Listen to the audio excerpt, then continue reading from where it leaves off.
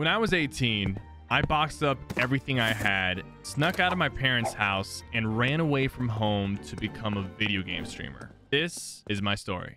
It was my dream to be a full-time streamer, but my parents were not that supportive, no matter how much I tried to explain it to them. But little did they know, my interest in making videos started way back in middle school, when I had the chance to edit a video for a history project. And at the time, I think my parents just assumed that making videos was like any one of my other hobbies, like playing PlayStation, Yu-Gi-Oh, or basketball. But it wasn't. And soon it would become more than a hobby because my life was completely changed when I got detention. While I was sitting there counting the minutes until it was over, I saw the kid who was monitoring us playing a game I'd never seen before. It was called RuneScape. And at that moment, I became completely immersed in the world of gaming. It felt like an entire universe had opened up for me. A universe that was full of video games that were all begging to be explored. So I grabbed my gear and started my quest to play every game that I could get my hands on. And of course, I was still playing RuneScape. But I wasn't just playing.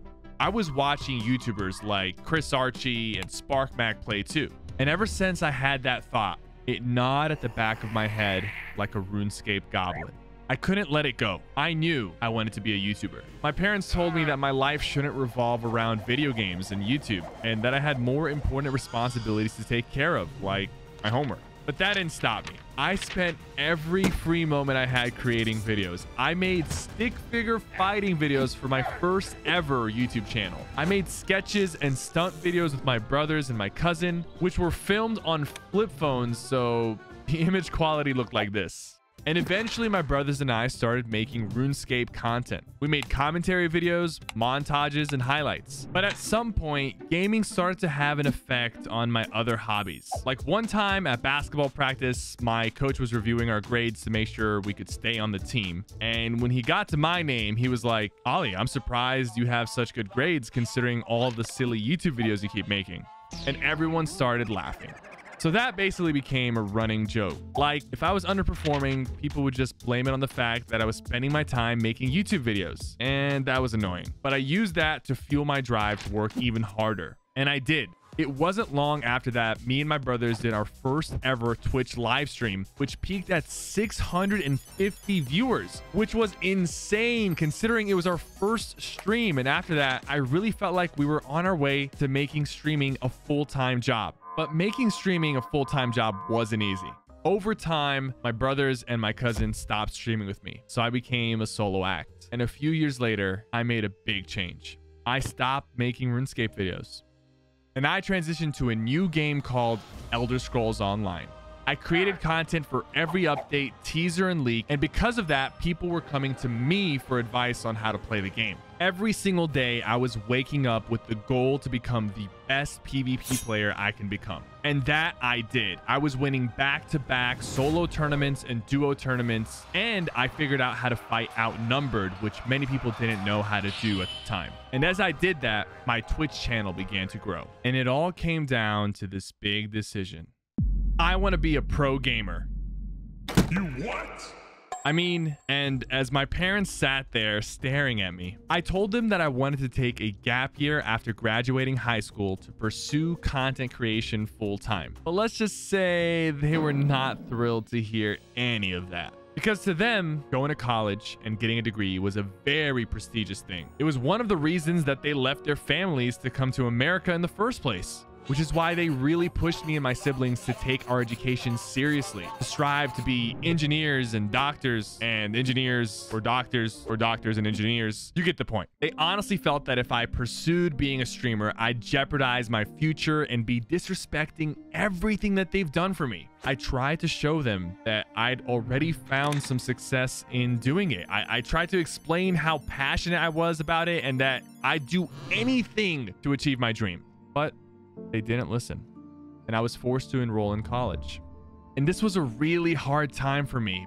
I honestly felt trapped. But what's funny is my parents actually thought that I was a good student, but most of the time I was skipping class so that I could stream. And if I was in class, I'd be on my laptop trying to plan my next YouTube video.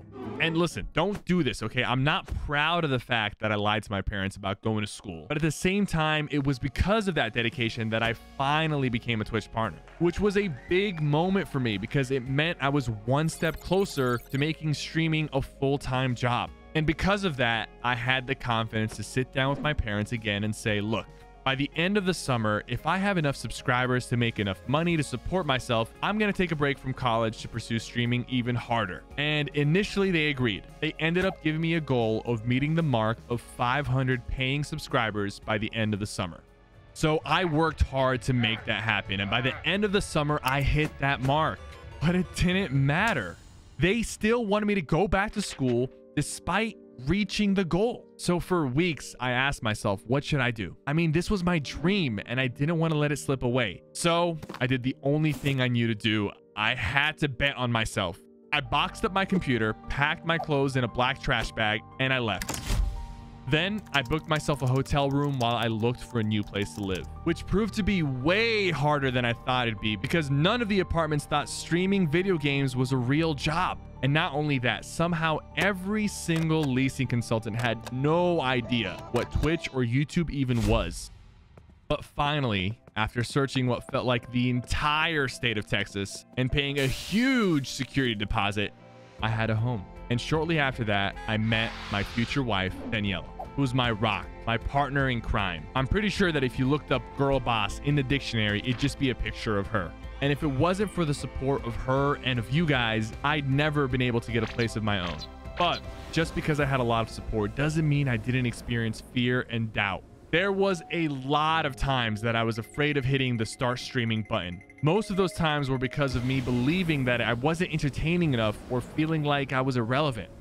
Sometimes I doubted myself so much that I just tell myself that no one cared. Despite those feelings, I had to keep fighting because I wasn't gonna give up on my dreams. So I worked even harder and started streaming every day on Twitch, posting 5 days a week on YouTube, and found creative ways to grow my channel. Then by the end of 2016, I began to make some changes to my content by playing ESO less often and drifting more into Overwatch and For Honor. And as my confidence grew, I started playing in For Honor tournaments and I actually became one of the top 5 players in the game. But then things really started to slow down. I stopped growing as fast, and so after a while, I started to feel stuck. So I began to look to make a jump to a bigger game. I tried CSGO, H1Z1, PUBG, but then someone drew my attention to a new battle royale game called Fortnite.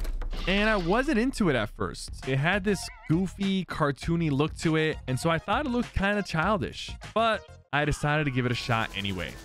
Fortnite was still a new game, and since I had built my audience around ESO and For Honor, I'd lost 80% of my viewership since I started playing. So I came up with a new strategy. I started my stream much earlier than any of the big streamers were, just for a chance of getting noticed. And that actually worked. More people were coming to my stream, but I still needed something else to help me stand out. Fortnite had just added the launchpad to the game, and I started thinking, how can I eliminate someone using a launchpad? And that's when this happened. Yes! Oh my God! It worked! And these viral clips were huge for me. They helped put me on the map and brought me the recognition needed for me to participate in the very first Friday Fortnite, which I ended up winning with my buddy Nick Merckx. And at this moment, I had seen some success in other games, and I had a lucky break in Fortnite, but I still felt like I hadn't solidified myself. I needed to do something bigger and greater to prove it to my parents, my brothers, my basketball coach, and to myself that I can make it long-term as a gaming content creator. And it wasn't until this moment that the opportunity presented itself. Dr. Lupo was hosting a big charity stream for St. Jude with Ninja and Tim the Tatman and Courage JD, and I was invited to be there. So I felt a lot of pressure. Not only was I playing with some of the biggest streamers playing Fortnite, charity donations were also based off of the things we did in the game. One of the biggest being a $25,000 bonus if you got a headshot snipe while rocket riding. And sure enough, on my first game, I hopped on a rocket and headshot sniped the very last player. All right, he's weak right here. Did 360 jump? I hit him! Off the rocket! Sniper, you sniped him off the rocket? Yes, I did! And then during the next game, I clutched the win by throwing 2 traps on a wall that eliminated the opposing squad. And Dr. Lupo started cheering me on. Ninja was losing it. Everyone went crazy. It was seriously one of the best moments of my career because that was the moment that I felt like I had finally made it. And the rest was history. After years of dedication, I was finally able to prove to myself and my parents and feel like I had made it as a content creator. And what's funny is my parents even started pushing my brothers to start streaming as well, which just goes to show how far they've come. Seriously, guys, if you believe in yourself and trust in your ability to persevere through hard things, the doubt and fear that creeps up on you doesn't stand a chance. The only person standing in your way is yourself. Thank you so much for watching.